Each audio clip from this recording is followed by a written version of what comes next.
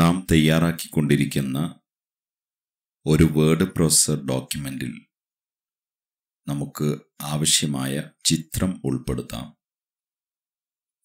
അതിനായി insert image എന്ന ക്രമത്തിലോ അല്ലെങ്കിൽ ടൂൾബാറിൽ കാണുന്ന ഈ ഇമേജ് ഐക്കണിലോ ക്ലിക്ക് ചെയ്യാം. ഇമേജ് സേവ് ചെയ്തു വച്ചിട്ടുള്ള ഫോൾഡറിൽ നിന്ന് ആവശ്യമായ ഇമേജ് സെലക്ട് ചെയ്യുന്നു. ഇവിടെ ഈ ഒരു ചിത്രമാണ് ഞാൻ ഉപയോഗിക്കുന്നത്. സെലക്ട് ചെയ്ത് ഓപ്പൺ ക്ലിക്ക് ചെയ്യുന്നു.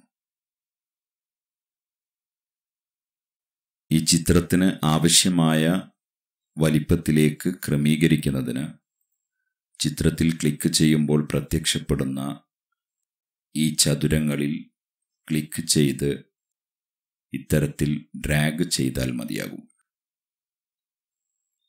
ചിത്രം ആവശ്യമായ ഭാഗത്തേക്ക് നീക്കി വെക്കുന്നതിനായി ചിത്രത്തിൽ ക്ലിക്ക് ചെയ്ത് ഇത്തരത്തിൽ ഡ്രാഗ് ചെയ്യാവുന്നതാണ്. ഇവിടെ ചിത്രം ഉൾപ്പെടുത്തുമ്പോൾ വാക്കുകളുടെയും വാചകങ്ങളുടെയും സ്ഥാനം മാറിപ്പോകുന്നത് പരിഹരിക്കുന്നതിനായി റാപ്പ് സങ്കേതം ഉപയോഗിക്കാം.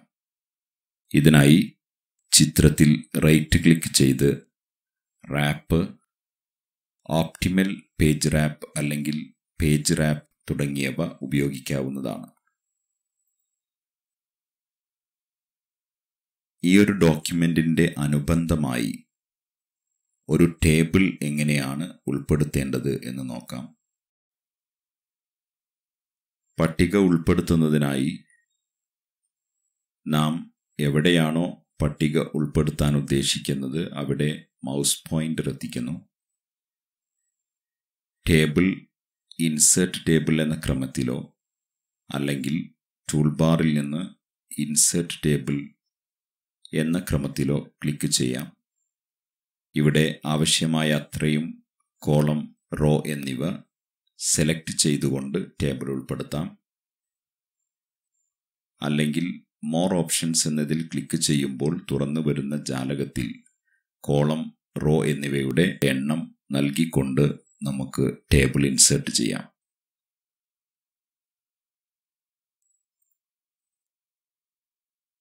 ഇവിടെ ഉൾപ്പെടുത്തിയിട്ടുള്ള ടേബിളിൻ്റെ കോളങ്ങളുടെ അളവ് തുല്യമാണ്. എന്നാൽ നമുക്ക് ഒരു ഭാഗത്ത് കൂടുതലും മറ്റൊരു ഭാഗത്ത് കുറവുമാണ് വിഡ്ത്ത് ആവശ്യമെങ്കിൽ ഈ രണ്ട് നിരകളും കൂടിച്ചേരുന്നിടത്ത് മൗസ് പോയിന്റർ എത്തിക്കുക. അപ്പോൾ രണ്ടു ഭാഗങ്ങളിലേക്കുമായി നിൽക്കുന്ന ആരോ മാർക്കായി കഴ്സർ മാറുന്നു. ഇവിടെ ക്ലിക്ക് ചെയ്ത് ഇത്തരത്തിൽ ഡ്രാഗ് ചെയ്തുകൊണ്ട് ഇതിൻ്റെ വിഡ്ത്തിന് മാറ്റം വരുത്താവുന്നതാണ്. ഇതുപോലെ വരികളുടെ ഉയരവും ഇത്തരത്തിൽ നമുക്ക് മാറ്റം വരുത്താം.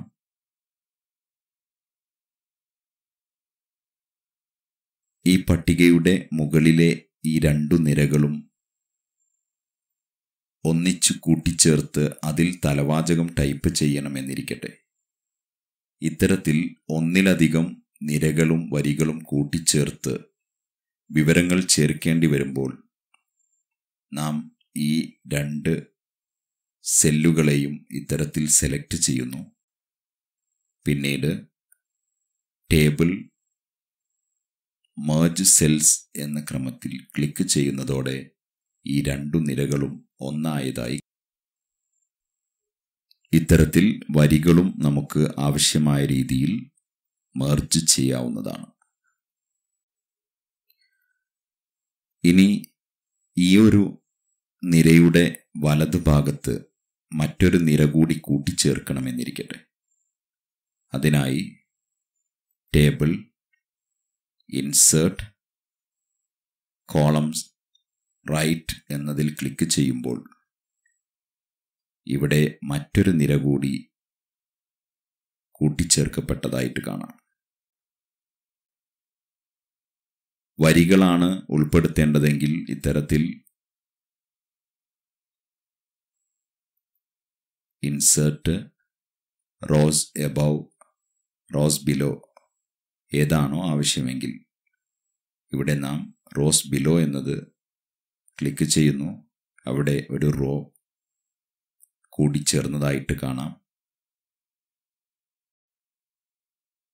എന്നാൽ ഒന്നിലധികം വരികൾ കൂട്ടിച്ചേർക്കണമെങ്കിൽ ഇത്തരത്തിൽ ടേബിൾ, ഇൻസേർട്ട്, റോസ് എന്നതിൽ ക്ലിക്ക് ചെയ്ത് ആവശ്യമായ വരികളുടെ എണ്ണം ഇവിടെ നൽകുന്നു.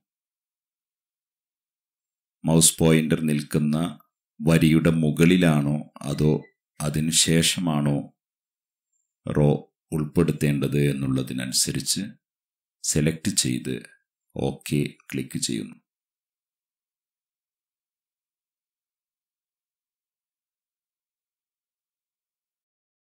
For more videos, subscribe Spandanam Video Zone.